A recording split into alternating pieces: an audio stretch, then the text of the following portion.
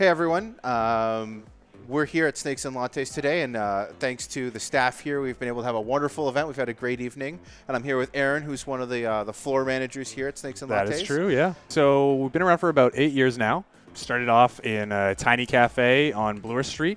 It's now a much larger cafe, taking over some other of the other addresses beside it. Then we opened one up on College, and where we're sitting right now is our Midtown location at Yonge and Eglinton.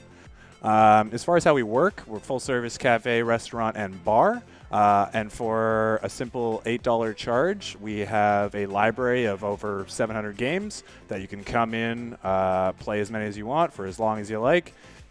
That's fantastic. I'm looking forward to coming here. Hopefully, we're hoping to get the PTL guys out on Wednesdays, I think. Great, at the yeah, Midtown location. yeah.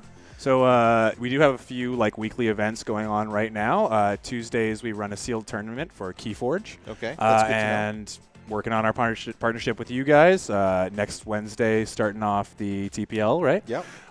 So for the X-Wing miniatures, and looking to do more stuff like that. Me personally, my background is a lot of tabletop role-playing games and stuff like that. So I'm going to be trying to lean into that. But just trying to take Snakes and Lattes from a board game cafe to a real just tabletop culture cafe, and like a community. Yeah, right? absolutely. So you can come in, have your events. Yeah. I mean, you've got the space for it. Totally, yeah. So And this venue in particular, we've got a lot of space for events and things like that, so we're really trying to lean into that. That's really great, because I know reaching out to Keyforge and D&D and certainly the other tabletop games, we make assumptions about Snakes and Lattes where you're like, oh, well, they're always packed. They're not going to have room for, I want to roll in with, 3 or 4 3x3 tables. They're not going to want that. Right. I mean, you saw it. We're here on a Tuesday. As you can see, we've got a whole floor here where we've got room to add some things on the weekdays for sure.